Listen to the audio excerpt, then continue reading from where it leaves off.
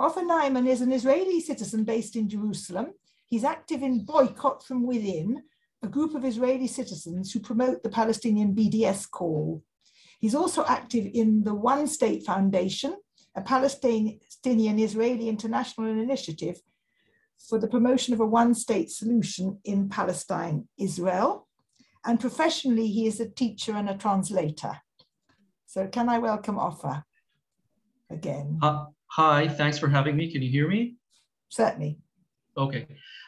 Perhaps I could share screen here.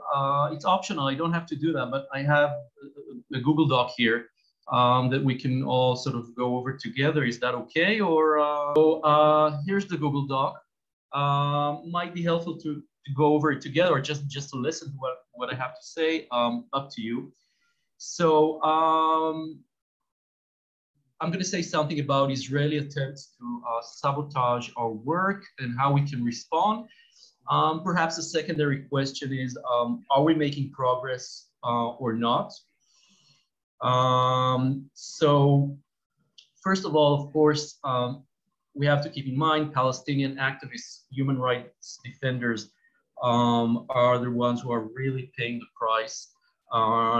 So our colleagues, comrades in various Palestinian human rights NGOs, as we know, some of them are abused and detained, especially administrative detention, because Israel doesn't really have a case against them. It's just non-violent human rights activism. And I think all of us are familiar with Israeli attempts to label Palestinian NGOs, in particular 6 prominent NGOs, as terrorist groups. The recent developments are that the EU seems to be skeptical towards these Israeli claims. However, we still have a problem because quite a lot of funding has been suspended, for example, by the Dutch government. So we have some work to do to keep the funds flowing. But perhaps the silver lining here is that Israel hasn't been that successful in its attempts. And some of us believe that Israel has been working so hard on that because it views these human rights defenders who are promoting BDS and also engaging the ICC in The Hague as a strategic threat, that Israel doesn't think it has a strong case in the long run against our legal claims. That's why it's trying these moves. So Israel is not that successful. Perhaps a few words about Israel's efforts against activists across the world. And I can share the document later, and there are some links here so everyone can have a look if you're interested. So some background. Israeli Hasbara is quite sophisticated. They can use different messaging and different tactics depending on specific targets and audiences, target audiences. And the Israeli government is quite skilled at collaborating with local groups around the world. One example is Stand With Us. And the Israeli government can also hire professionals, including law firms or PR firms, to do its bidding, advocacy, litigation, and so on. The work is being done mostly by the ministry, quite consistently by the Ministry of Foreign Affairs, sporadically by the so-called Ministry of Strategic Affairs, which nowadays focuses mainly on BDS. However, and you can read that later, this ministry, and one name that comes to mind is Gilad Erdan, who was the minister under Netanyahu. Apparently, they have not been very successful in terms of using their budgets. They have been quite aggressive, and of course, some of it sticks and some of it works, but not everything. One key issue is something called concert or Solomon's sling. You can tell by the name that it's sort of unlike David, King David, that's King Solomon, so using wisdom and nonviolence to promote Israeli interests. This is a well-funded initiative which seeks to reshape the perception of Israel, especially on social media and digital media. They have a lot of funding, but so far, again, most people who have observed this don't think it's very, very successful. And here you have a link to some material from Haaretz criticizing the project and also asserting that it has not been very successful. But we should all know that Israel is investing a lot of money in this global project to reshape its image. What else? Okay, so briefly, perhaps you've also come across the term brand Israel. Branding Israel as a hip, cool democracy. And again, there's some flexibility here. Israel is quite willing to opt for brand Tel Aviv and let go of Israel if the Israeli brand is perceived as too problematic in some context. I mean, just brand Tel Aviv is good enough for them if it works, especially in the context of pinkwashing, you know, LGBTQ rights and trying to promote an image of Israel as sort of as a global hub of tolerance and acceptance of LGBTQ people, which is not quite the case. Not always in Tel Aviv, and certainly not outside Tel Aviv.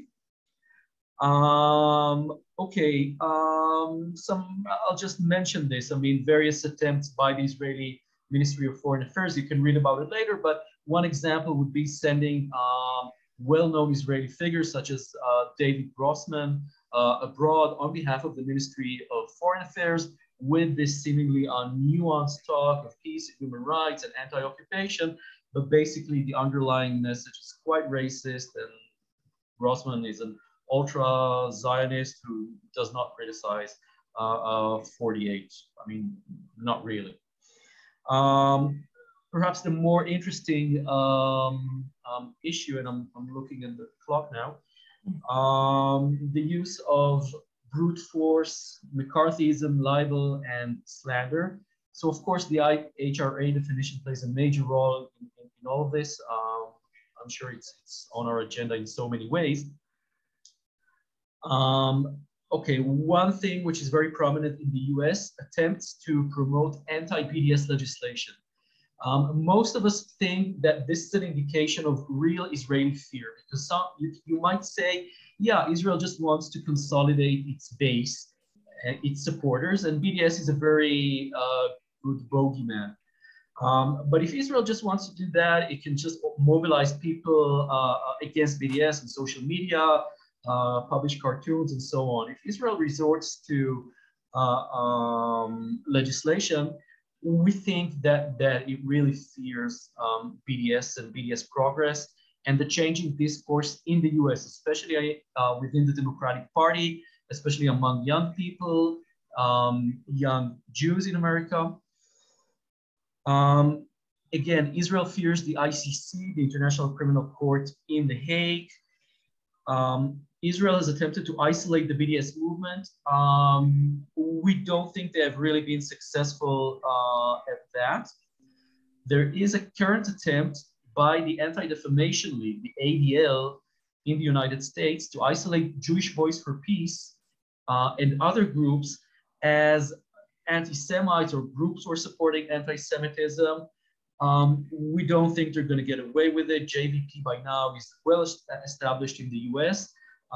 Probably an indication of some despair in the ADL circles. Just briefly, you can read about it later. Stand With Us, already mentioned. The Creative Community for Peace, basically a front for Stand With Us, trying to sort of introduce various artists who are pro-peace and therefore anti-boycott, because boycott is against bridges and so on. All this rubbish, you can read about it later. Briefly, targeting Israeli dissidents here in Israel. So obviously, most of the opposition to apartheid here is coming from Palestinian citizens of Israel. And what we are seeing, especially recently, is attempts by right-wing Knesset members to silence Palestinian flag protests at Israeli universities, especially on Nakba Day. We've had some impressive rallies inside universities last month during Nakba Day with lots of Palestinian flags, and this is driving some mainstream and right-wing Israelis nuts. We've also seen some threats by prominent figures. One name that comes to mind is former Minister Israel Katz, actually threatening the Palestinians with a second Nakba due to these Nakba Day rallies with the flag. So the Palestinian flag is a hot issue right now, and I can send more information about that to anyone who's interested. Another thing, the boycott law in Israel, which makes it possible to sue for damages people who call for a boycott of Israel. In its current form, the burden of proof is quite high. They have to prove that artists, for example, canceled directly because of our appeal. And as far as I know, we only have one example of this, of a ruling based on the law against two citizens of New Zealand who convinced a prominent singer from New Zealand to cancel her performances in Israel, and the courts cannot really enforce it in this case, the ruling, because they are in New Zealand. Trying to humiliate human rights NGOs. For example, Israeli human rights NGOs, in every bulletin that they send out, they have to write something that like, we receive foreign government funding. Okay, so sort of humiliating them. Personally, if you want to ask me about my own experiences, you can ask later, but just very, very briefly, yeah, of course, there's a lot of personal harassment. It varies from one person to another. Some people have suffered much more than I have, but you may be targeted on social media, denial of work to some people, some actors, prominent artists. You might have some more questions about that, but there's a link here.